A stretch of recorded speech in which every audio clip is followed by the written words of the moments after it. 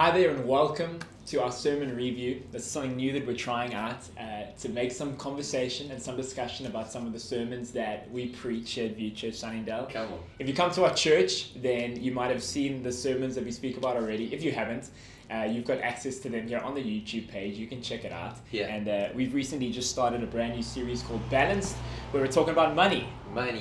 Talking about finances. So we've got some questions here. Pastor Swen, who's going to chat now, he's the one who preached the message on Sunday. So we've got some questions here that we're going to talk about and hopefully dig a bit deeper into the sermon, find out some more stuff, some different stuff. So we hope this is helpful. If this is helpful for you, then maybe afterwards you can drop a comment. If you had any further questions, please feel free to drop it in the comments. We'd love to help you. All this is just a place for us to talk about stuff and to understand things a bit better. So Swen, it's great to have you. Did we tell people what we're calling this?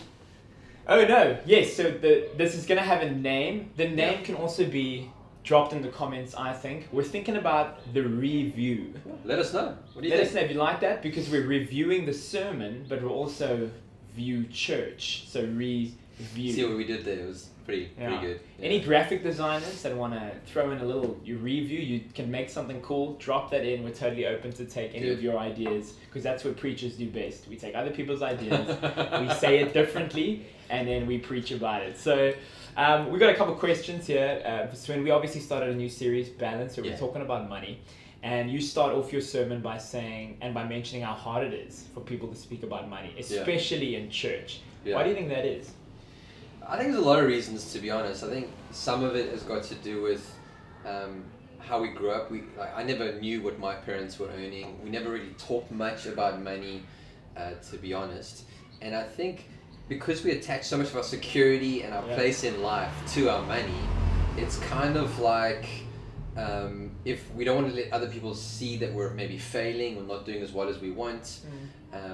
And so some people go two ways. They make themselves look really, really poor. Other people make themselves look really, really rich, except they don't have anything.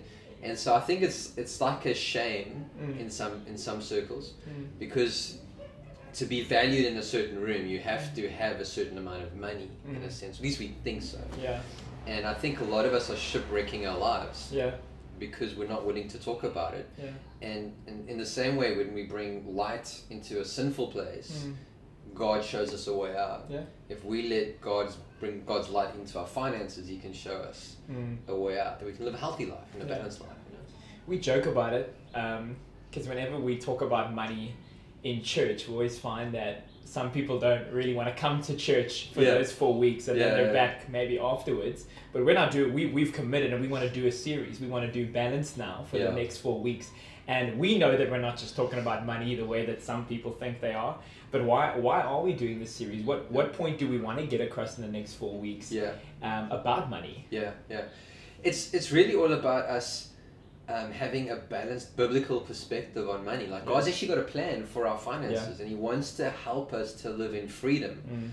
And you know, a lot of people, what we do is we compartmentalize our lives, where we've got a spiritual life, we've got a financial life, we've got a work life, a family life. But God has got a plan for all of that He's not just set us free from sin, but He set us free from any kind of bondage.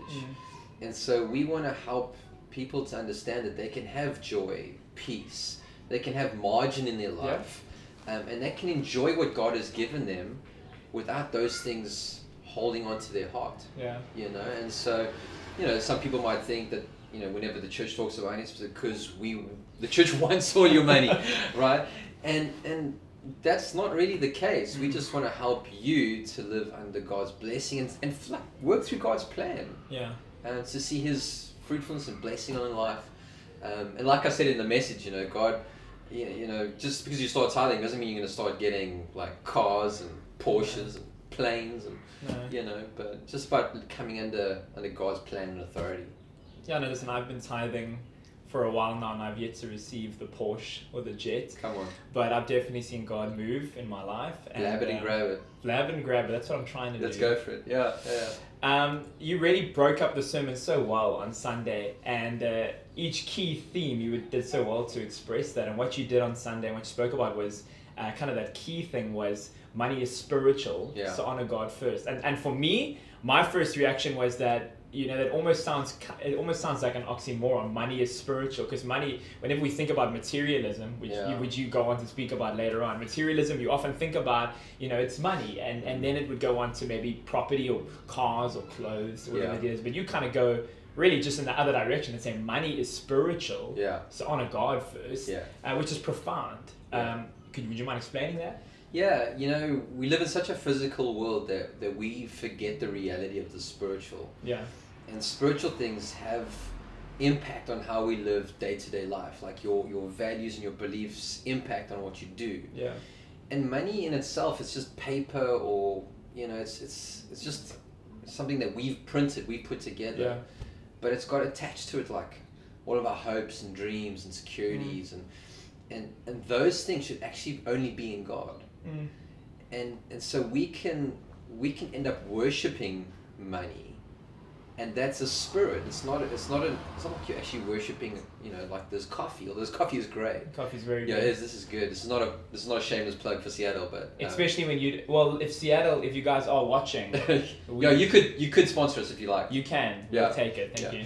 But it's not like we're worshiping this physical thing. There's something else behind it that we're worshiping, but we're attaching ourselves to this physical thing. And so money has deep spiritual impacts on how we live our life and how we trust God, because God is He's the God of all things. Yeah. Right. And there's only one person who can actually tell us what to do with our life. And a lot of time we think we make our decisions, but it's based on what we believe about God and what we believe about the things in our life. And so I love what Timothy Keller always says. He says, we attach ourselves to our ultimate hope, but those things can't carry the weight of our soul. Some people attach themselves to what their family life is like, or how they grew up, or their material possessions. But those things can't handle the worship of your soul. Only God can handle that. And so whatever comes in front of that, in front of God, becomes a lot, and it's deeply spiritual.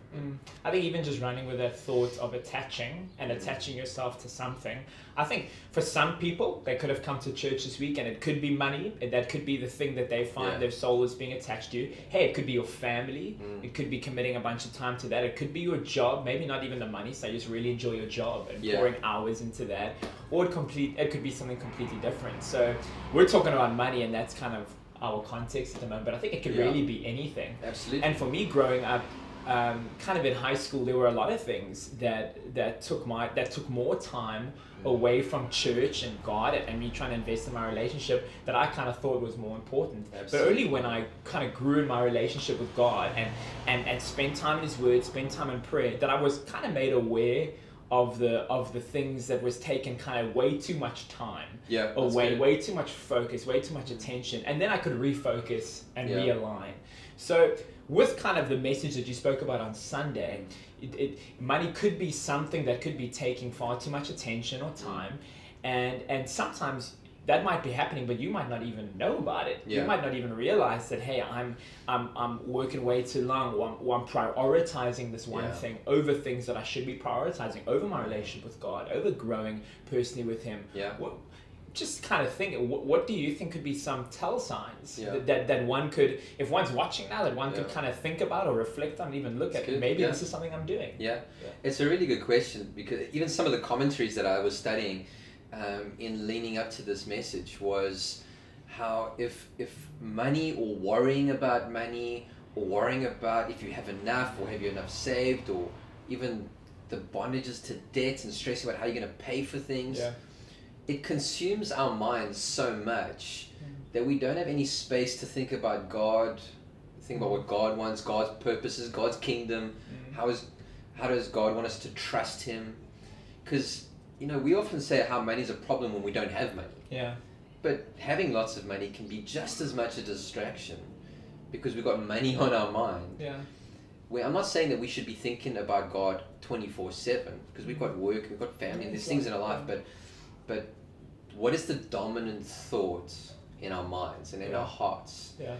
That's the big question. I heard somebody, a pastor, said that we are called to actually enjoy God, enjoy Him, enjoy what He gives us. But when we're thinking about all these other things more than we think about God, we can't actually enjoy God. we just want God almost somehow to bail us out, or you know, the thing that we think about is the thing that we want the most. Yeah. You know, and sometimes it's not a criticism, because I think we all go through it. But sometimes we want God to sort the thing out that we actually want more than God.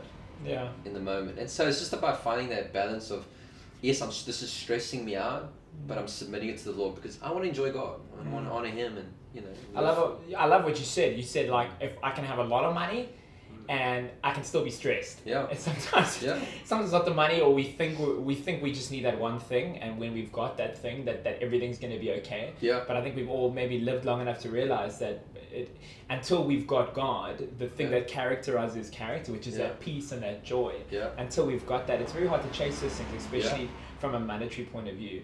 Absolutely. You take it on further as well when you speak about tithing, and tithing is always a kind of a hotly contested subject. People love talking about it and arguing about it and chatting about it. And I mean, you take it back and you talk about tithing in the Old Testament and how it was a principle before it was even a commandment. Yeah. People were doing it before any kind of instruction came from God, and that's so profound. So I'd encourage anybody who hasn't seen the message yet to watch the message and to do it. Yeah, go do it. Go watch the message. To go and talk about it, to look at it. But what I really loved was how you kind of moved the focus away from tithing. I think when we think about tithing, we think about me as the giver, and that's why it's so difficult. I mean, if like you said, if you're earning 100,000 rand, to tithe on that is a difficult process, because that's a lot of money, and I think it gets harder as you would earn more. But you kind of shifted the focus away from me as the giver to really God as the provider. Yeah. And if God is providing everything in my life, me tithing is not really me kind of giving something that belongs to me. I'm really giving back what God has just entrusted to me. Yeah. And then it becomes something of stewardship. Yeah. That whole focus and that mindset, I don't think that comes naturally, and I also don't think that comes easily. No. What was that journey like for you as a young Christian, getting saved, working in a secular profession, and then moving into ministry in church? How did that mindset begin to shift from I'm giving, or God's a provider, and I'm giving back to God? Yeah, yeah. Look, for me, I think I was probably a bit more fortunate in that, because when I came to faith in Christ, I was still a teenager. Yeah. I wasn't working really full time yet. Yeah. And my wife believes in God, and so tithing is something we kind of walked into. Yeah. Really, like that's what you do as a Christian. You tithe. Yeah. And so we've never had to be in that place of, oh man, now we have to make space for this extra thing that we're supposed to do. So we never had that battle. We had different battles. Like we tithed, but then we were unfaithful in a sense with the rest of our money. Yeah. And so we would get this, sometimes I had this question of, and my wife and I still wrestle, Lara and I still wrestle with some of this every now and then. And we go, man, do you know what I could do with that extra 10%? I mean, do you know what I could do? I could. And then we just realize that this is not actually ours. Yeah. You know, and I think the struggle comes in where we think, well, I work really hard for this, and it's mine. And I'm kind of, you know, I'm getting quite proud, like, I'm giving this back to God. Yeah. Look at me. Yeah, I'm tired. Like, that's, until we realize that everything we have is a gift from God, and we're stewards and managers of what God's given us. Yeah.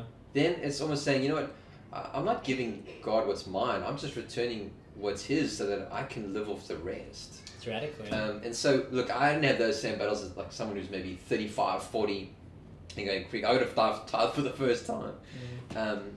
That's why I always think obedience on the front end is way better than trying to put it in later. Yeah. But yeah. I love that. I remember you speaking about the test that money could pose. And I remember the analogy you used was the good old driver's test, and that was one of the most stressful days of my life. By God's grace, I did pass first time. Come on. Any first time winners, just let us know on the comments below. And if you didn't, don't say anything. Don't say anything. And then you'll know that. You'll just trust that you did get it first time. It's amazing how prideful we become when we do something well. If I ever have to say something in front of other people, I'm always going to say that I did it first time. Totally. And I love that thought of testing and how God can actually use money as that test. And you take it further to say, hey, it could be the test to see you could be faithful with more and faithful with what God has for you. How do you think that? What do you think that'll look like for the average person? Because I think we read the scriptures and we love reading the scriptures about the great plan that God has for us. And I'm definitely not undermining that. I believe it's true. I believe that God has got great promises, and I believe He does want to bless His people. Where do you think that the test of money comes into that picture, into the picture of the future, and ultimately how God wants to bless His people? Financially would be one of those. You know, we all want something bigger in our lives, right? We want more influence. We want maybe a bigger house, bigger car. We want that promotion at work. We want the recognition from the world. And a lot of the time, I've actually heard guys talk about how God only gives you the public accolade or the public platform once we've paid a personal price in secret. And we have to pass certain tests of faithfulness. Faithfulness is what has God given to us, and are we doing it God's way? And are we being diligent? Are things growing that we have? Are we able to not seek the accolade, but rather seek God, and allow God to bring breakthrough and God to bring the increase? It's being a good steward, doing well with what you've been given. That we're not going into debt, for instance. We're not living a life that we can't afford. I know Dave Ramsey says, "Act your wage." You know, don't wear all the name brands if you're struggling to pay. Like who does that? And I always think it's funny, like being offered like different kinds of watches, like Rolex, and you got the Molex watch. I'm like, why try wear a fake watch? Just buy what you can afford. Anyway, but where we went way off course there. But faithfulness. We want a bigger life, but the only way to get the bigger life, to get the promotion, is when we know that promotion is in God's hands. Doing well with what we have is in our hands. We can't, none of us can just become a millionaire. But if we are faithful with our finances, over a lifetime of faithfulness, God can produce that in our life. And so it's important, because we think that money is... I always thought money is the great riches. If I had lots of money, who knows what I could do? But money is just the test of true riches of the kingdom. Like I remember that parable of the talents, when Jesus said, I gave this one this much, this one this much, and this one that much. He was never concerned about how much they returned, just the fact that they were faithful and returned something. That's very And good. then he said, great, now because you've done that, I'm going to give you this many cities to be a steward over. And for me, it's always been, I've struggled with God. I want a bigger ministry, I want a bigger platform, I want to win a city. But God's always brought it back to me. Swen, if you can be faithful with this role that I've entrusted you with now, then I can take care of that. Because if you can't be faithful with the little bit, you can't be faithful with the cities. I actually remember when I was Graham's PA, and I don't know if... Hey, we know that. Nobody knows the story, but I used to see, oh man, I never get to preach. And I had a bad heart attitude about it, to be honest. And every time I just said, God, if you never want me to preach, I'm okay with that. Let me be the best PA I can be. And I wasn't a great PA. But over the next year, or 2 years, or 3 years, now I'm preaching most weekends. And I don't think it's because I'm gifted. I just think being faithful with what you've got, God can open the door for other things. And it's the same with our money.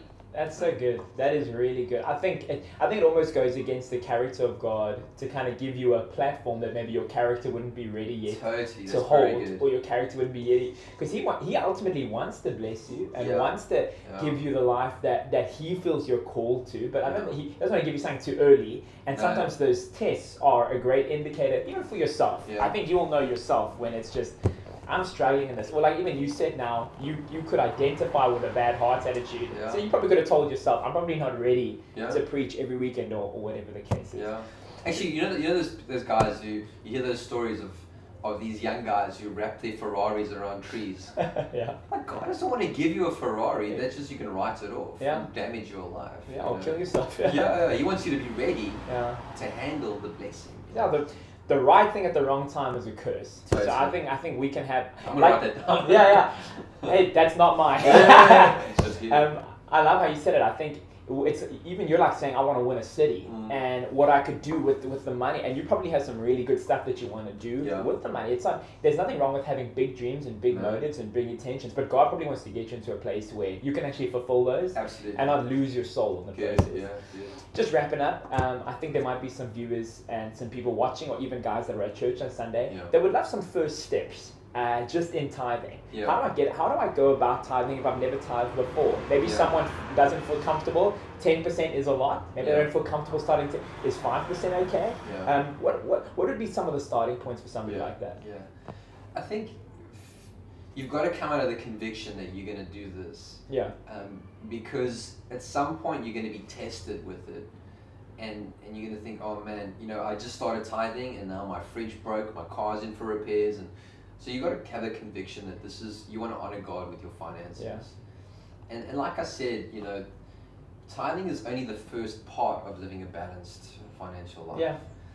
But to get that part under control is to say, great, well, go through my finances, write down everything that I'm paying, and look at what's there that doesn't actually need to be there. I mean, gym is great. If you're going to gym, keep going to gym. But if you've got a gym membership that you're paying for that you never go to, like, tank it, man. Cut it. Start it again in January when you're actually thinking about gym again. The deal. Yeah. And maybe it's just for a couple of months, right? Or check out, are you going out too much? Like, just recording what you're spending is a massive eye opener, because you bleed money without even knowing it. Wow. Yeah. I thought, no, we were like, just the amount of coffees I drink. If I just go buy coffees out at every shop, like, that surely can't be a massive problem. No, not that big a problem. But you'll be amazed to see how much money you're actually spending without even thinking about it. Yeah. And that is, rather send that to honor God, then He can bring the rest under the blessing, and you can be faithful with the rest. So look at what you're spending that you don't need to be spending on. And then put that to the tithe. Yeah. And whatever that number is, that's great. Start then, say, God, with faith, I'm putting this in. And then ask God to help you to continue to increase that, to get to a 10%. And so you're just going to have to review that every couple of months and see, great, these 3 months I was faithful with the 500 Rand a month. Now, somehow I've got a little bit more space. Now I can increase that to 700 Rand a month. And then just work on a plan to increase it over time. Yeah. And then when you get an increase, because now God is seeing that you're being faithful with what you've got, or however that's worked out, you've worked really hard, and you get extra money in. Well, before we upgrade our life, honor God. That's where it comes in. Yeah. Because we always want to upgrade our life, and there's nothing wrong with that. But so often we upgrade before we honor. Sure. And we need to honor first. That's good. Because then it's the test. It's the test of what's more important. The more that you want, or the God that you serve. Yeah, that's good. And if you can trust God and be faithful with this part, then you can be, the rest is going to take care of it. So you're going to be okay with the rest. Wow. But it's always that space in our heart, that I think, hopefully that's practical. And I think that's super practical. And we never tithe to some international ministry or your favorite TV show, or the guy that's asking. You don't tithe to your family, you don't tithe to people in need, you don't tithe to social justice. Bible teaches how the tithe comes to the storehouse of the Lord, which is the church.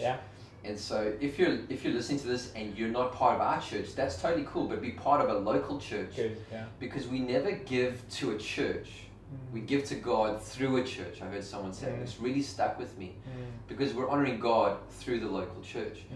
And so everything that you want to give outside of that, to family, to international ministries, and you should give to international ministries if you can, but that's an overflow, that's an above an offering. The tithe is God's portion that goes through the local church. Brilliant. And so that's where that would be my practical starting point. That's great. Thank you so much, Swen. Yeah, that's cool. We really appreciate your time. Lekker, man. This was good. I had fun. Did you have fun? I had a lot of fun. Actually, this is good. We should keep doing this. I know this is your office and we meet here most days. Yeah. This has been cool. Yeah. To step out. But listen, we want to thank you if you've stopped by and checked this out. Yeah. We really want ideas for a name. Totally. And if you want to design something cool, we'd love that. But yeah, Yeah. this is totally just a platform where we can answer some questions about the sermon, some questions that we don't get to ask when we're there on a Sunday, or something that you might not have heard or might not have understood. And please use this as a platform for yourself as well. In the comments below, you're more than welcome to pose a question, pose a comment, and we'll try to be as helpful as we can. As we can. Hopefully we can answer questions about the messages that we preach and speak about. But we really hope this has been helpful. And week 2 is happening this Sunday at church. Yeah. We would love for you to join us, bring somebody along, and we trust that God will do something amazing in your life. So good. Let us know how it goes, by the way. Thumbs up if it's good. Thumbs up if it's not good.